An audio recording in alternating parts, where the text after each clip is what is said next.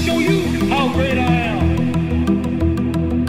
I'm gonna float like a butterfly and sting like a bee. I am the king of the world. And I'm better now. I'm experienced now, professional. I done something new for this fight. I done wrestled with an alligator. Fast. Last night I cut the light off in my bedroom. Hit the switch, was in the bed before the room was dark. I'm so mean, I make medicine sick. I am the greatest. G5 Jeff TV, hit the subscribe button, hit the like button. Please share this video, support your boy. Support good content at all times. All social media is in the description box, and please hit that bell icon so you'll be notified when I drop that heat. The newly crowned WBC welterweight champion of the world, Showtime Shawn Porter. Congratulations to him. Got a unanimous decision victory over the hometown boy, Danny Garcia. It was a really good fight. Live, I didn't catch it until the 4th round, but I went back, watched the replay of the fight. I did have it 7-5, Shawn Porter. I don't see a scenario where Danny Garcia won the fight on the cards. I would accept either 6-6 a draw or 7-5 Porter. I think 8-4 Porter is ridiculous, and I thought that 7-5 Danny, I didn't see that. So it's amazing how in boxing, like, one round could change your perception on a lot of things, but boxing is exactly that. You know, a 7-5 scorecard looks close, but an 8-4 scorecard, which is one round, makes it look like a blowout. But Shawn Porter got the victory. He did a really, really good job in that fight. Showed a lot of different wrinkles. But now we got to look forward. Errol Spence hopped in the ring, called out Shawn Porter. Shawn Porter said that that'll be the easiest fight that he's ever made in his life. And Shawn Porter, like I said before, Shawn Porter doesn't seem like the type of guy to duck anybody. It just seemed like his father really didn't want Shawn to be in there. But the question is, should we as fans accept one title defense from Shawn Porter before he goes into a unification fight? Now, I know as boxing fans, we can be selfish. As boxing fans, we want what we want when we want it. And we're a paying consumer, and there's nothing wrong with that.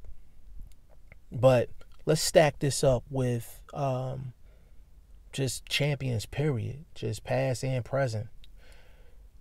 Nobody that I remember has won a title and immediately has gone into a demand of a unification.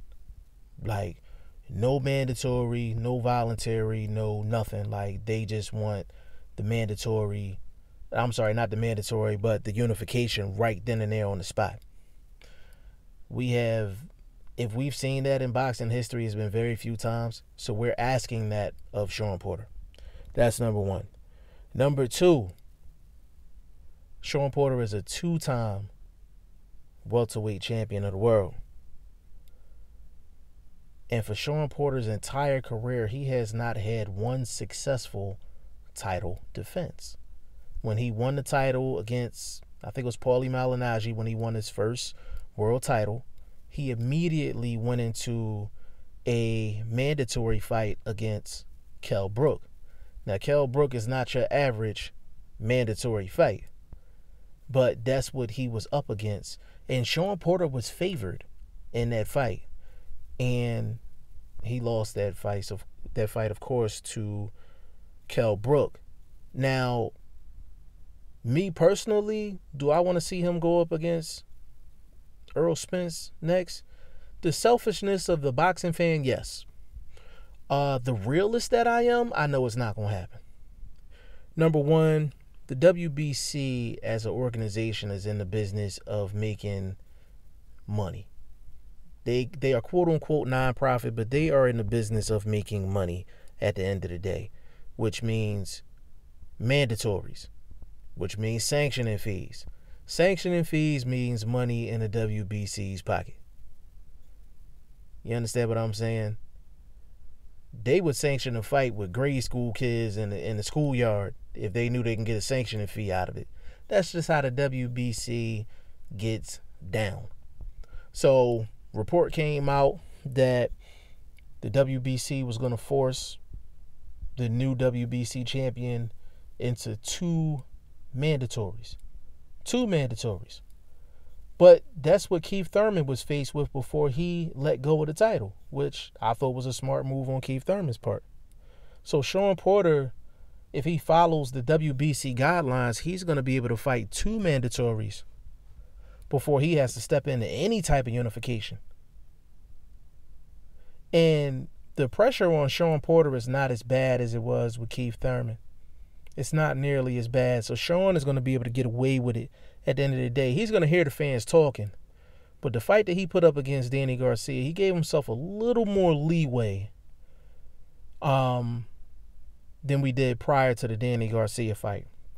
I think in a way, I think it's kind of bad to have him go into an Errol Spence unification fight right after a Danny Garcia fight. But at the same time, Keith Thurman fought Shawn Porter and Danny Garcia back to back. But see, that's the thing. That wasn't Keith Thurman's first title defense. Like, we will be asking Shawn Porter to have won the title from Danny Garcia and his first title defense be a unification. That's damn near unheard of in boxing.